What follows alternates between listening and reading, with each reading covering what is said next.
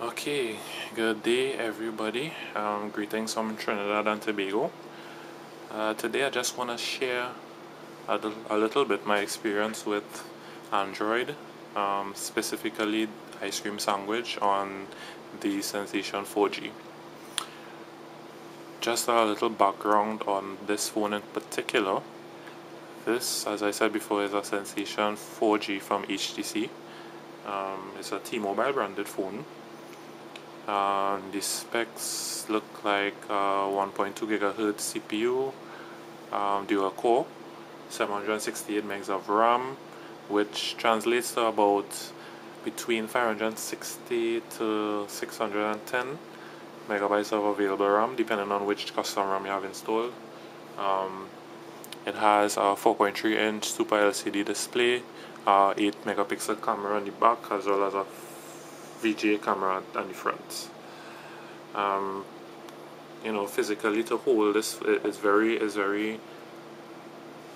nice to hold. It doesn't feel too big. Coming from the Inspire 4G, it feels even smaller than the Inspire 4G, despite the fact that they both have the same screen size. It feels a lot like the Nexus One, if you ever had or handled one of those devices.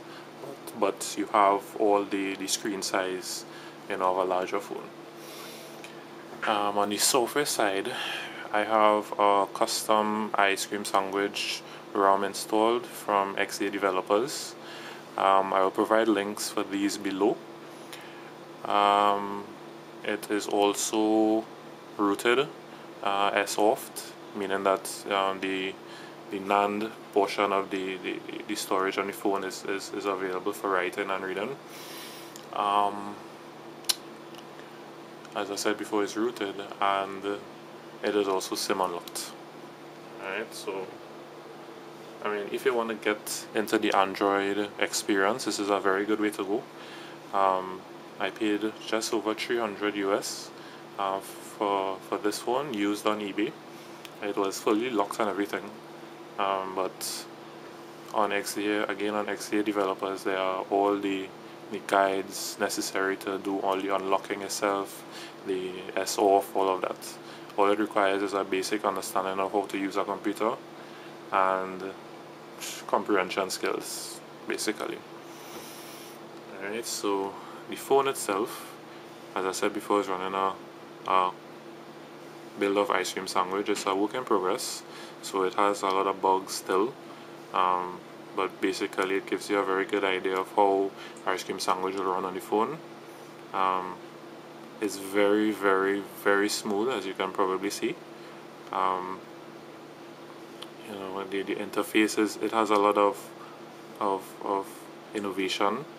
Admittedly, a lot of it was taken from HTC Sense, which is not necessarily a bad thing, because HTC Sense does provide some very nice features, and generally it's a very smooth and enjoyable experience. This is just the widget resizing. Can be done for any widget. A very nice feature.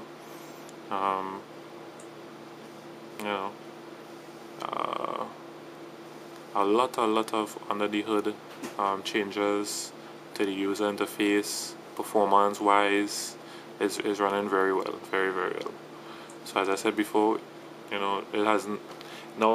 has never been a better time to get into Android, especially with the introduction of ice cream sandwich.